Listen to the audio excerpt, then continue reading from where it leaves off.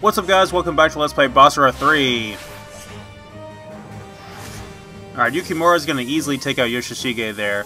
But don't worry, young cub, we're going to come knocking on your door soon enough.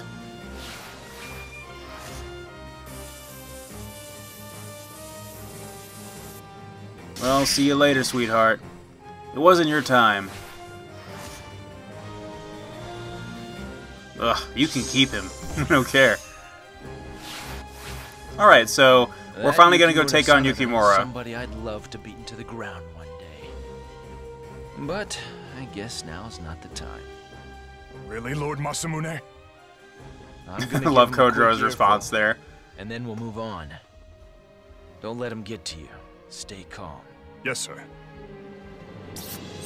He's like, I just want to go kick his ass real quick and then we'll move on. It's not like I'm here to settle any kind of rivalry or anything. You know me better than that. He's like, sure, boss. I'll take your word for it. Anyway, so in this episode, I really wanted to cover the rivalry between Yukimura and Masamune in the context of Basara's story, because that's not something I've really talked about up until this point throughout the series, even though in Basara 1 and 2, I'm sorry, in Basara 1, I played as both Masamune and Yukimura, and I didn't really talk about their rivalry except for the fact that it exists. So the rivalry, again, was first founded in Season 1, where...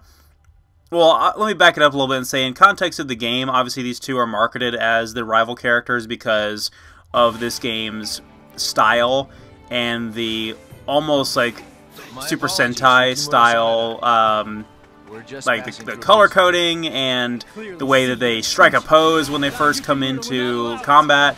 It's really over the top like that, and I think that was just kind of the style, as we needed to have a sort of red and blue rival type characters, and it worked out. Their personalities are pretty much diametric opposites, and they both are, you know, young men within the Sengoku conflict that, even though they never met in real life, or never fought in real life necessarily, then it still makes for a good conflict within the fictional setting. The creator of Basara was very, very specific in saying that the stories in the Basara games were for entertainment purposes only, and that the Sengoku era itself was purely there as a theme and not as a narrative tool, so he never claimed any historical accuracy there. So anyway, in terms of the anime, though, in Season 1, their rivalry is established almost immediately at that initial conflict with Kawanakajima, and, or am I thinking of Season 2? I don't know. So, again, when Yukimura catches wind that Masamune is going to go intercept, what the hell is the guy's name that Nobunaga kills? You know what I'm talking about. Then that's when they have their first fight. That was the only part in the Basara anime that was animated really poorly, though. Otherwise, Production IG did a very good job, and the whole series is gorgeous, but there's a scene there that, using my latest analogy with Fate Apocrypha, they go full Studio Trigger, and it just looks ridiculous all of a sudden, and you know, you lose several layers of the animation to give it this visual flair that didn't need to be there. But other than that, that's the only time that the animation gets painful in the Basara anime. So their rivalry continued with no shortage of homoerotic tension, which is part of the fangirl appeal of the Basara series, as you guys should know. The majority of the audience, for the anime at least, in Japan is girls, because of all of the pretty boys and all the straight-up gay subtext that turns into plain old gay text when we get to Basara the Last Party, the movie, where after many different interactions with the two characters over the course of the series, not limited to the very beginning of Basara Season 2, where they attempt to finish their rivalry, and Yukimura having his ass handed to him by a Masamune in his prime, they separate for the rest of Season 2, and for them to go on and do better things.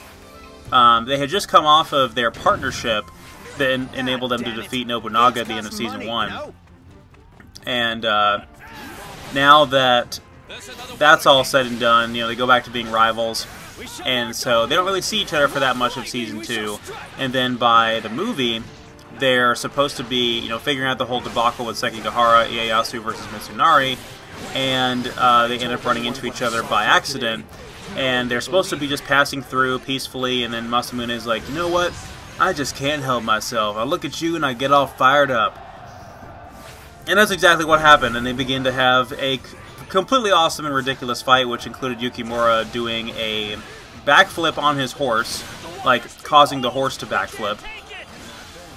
But anyway, what a sorry state you're in, Yukimura. You've let this place go to shit.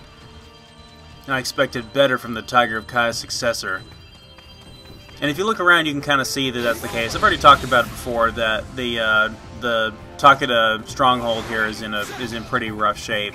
And you know, we are unleashing all these water ducts here and allowing the castle to flood, and cutting off him from his army. We're going to go up here and fight Sarutobi Sasuke really quick, who is going to be a complete pain in the ass and copy himself as he typically does, but he'll just be a stepping stone between us and the guy we really want to get to.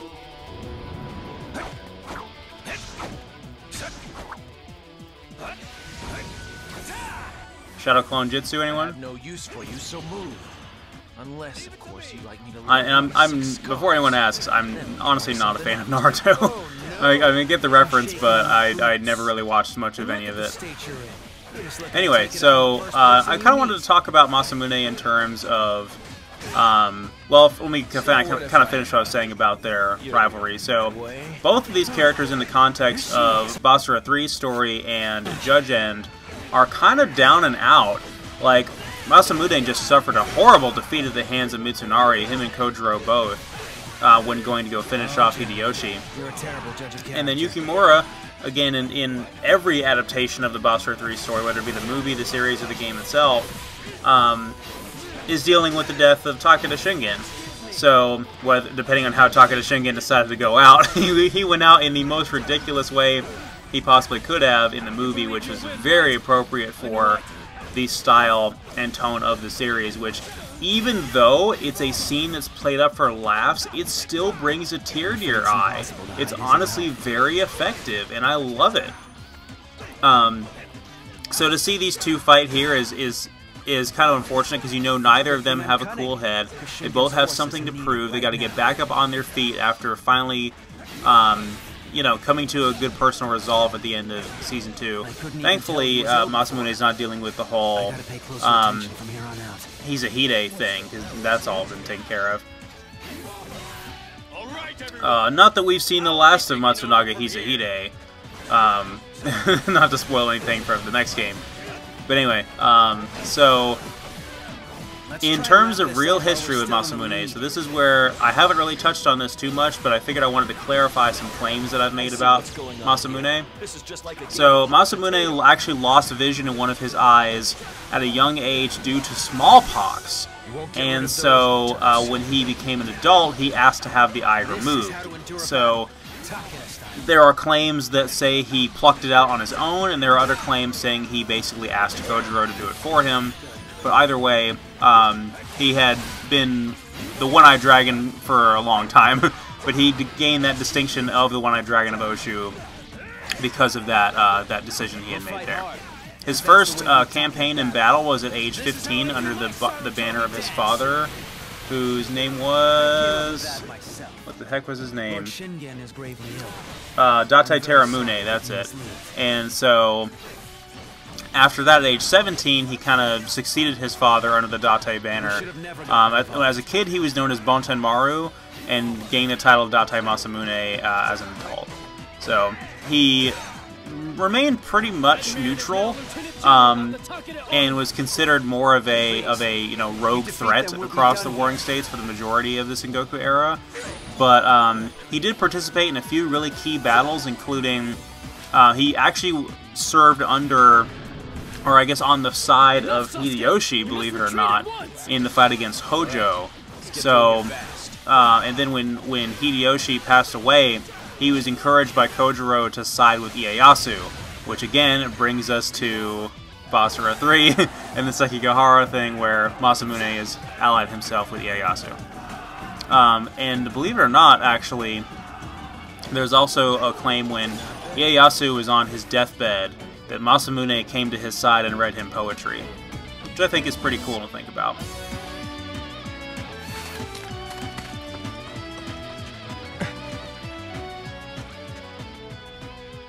Mitsunari.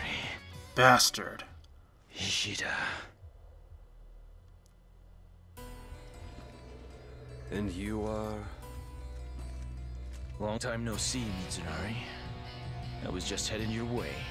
It must mean something approaching destiny to cross paths with you here again. I'm assuming you're here looking for an alliance with Yukimura. Which is great. That'll save me the trouble of going all the way to Osaka. Because right here, I'm gonna pay you back for last time. Good for you. Who are you? What the hell? How many times must I say it? I don't know who you are. You bastard. You forgot about Odawara? Odawara. Difficult, yes, but in much better times. For Lord Hideyoshi, I fought that battle with everything I had to give. To this day, I still consider it an honor.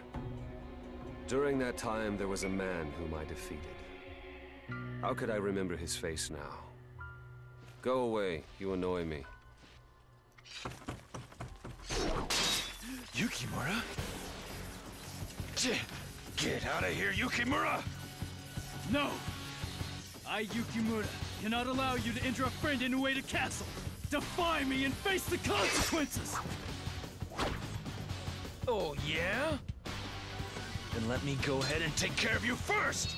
Let's settle this, once and for all! Kojiro, no interference.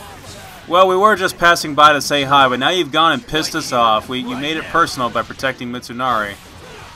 So yeah, again, I still do not agree with the fact that there's really any reason for Yukimura to side with him. And again, maybe I'm biased just because of the anime and the movie's story being my preference.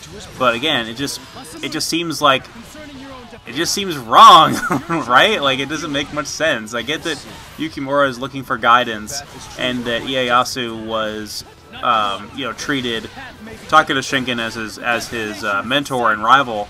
So to see Ieyasu succeed Takeda Shingen would be a betrayal for Yukimura. I don't see why he'd want to side with him. Anyway, we're going to put you down, Yukimura. So we've already done a crap ton of damage to him. There's really nothing he can do to survive this. We are going furiously all out. So we used our Basara attack, which allows us to transition into having all 6 of our Dragon Claws out, which is what War Dance would do if we had it. We used Crazy Storm a little bit there. I've been using Crazy Storm a bit all throughout this fight, as a matter of fact.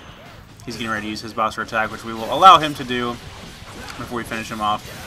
And then, as you noticed there when I used Cross Slash, while I had the all 6 of the Dragon Claws out, it gives you a slightly different animation.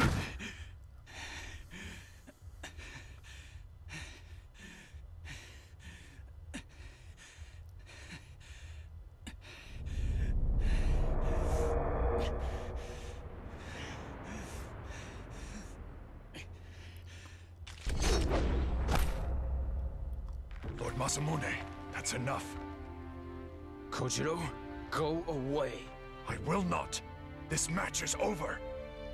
It's not over until this blade crosses Mitsunari's throat. You have to cease this all-consuming anger. I've tried to tell you. Do you truly wish to end this by killing Yukimura? Are you disobeying my order? I live for my vow. I swore that oath. I swore that I would never allow you to regret another decision. And if I fail in keeping to my word, then you may as well do as you please with my life.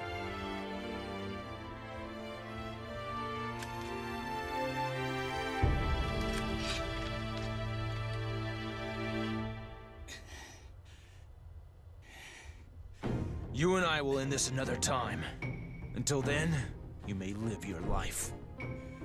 Are you going after Mitsunari? Yeah, that is my intention. I too intend to defeat Ieyasu. Even the dreams that come to me at night pain me knowing he is still out there. I look forward to the future, Masamune, when you and I will do battle again, and to a more fitting end. When and as you wish, Yukimura Sanada.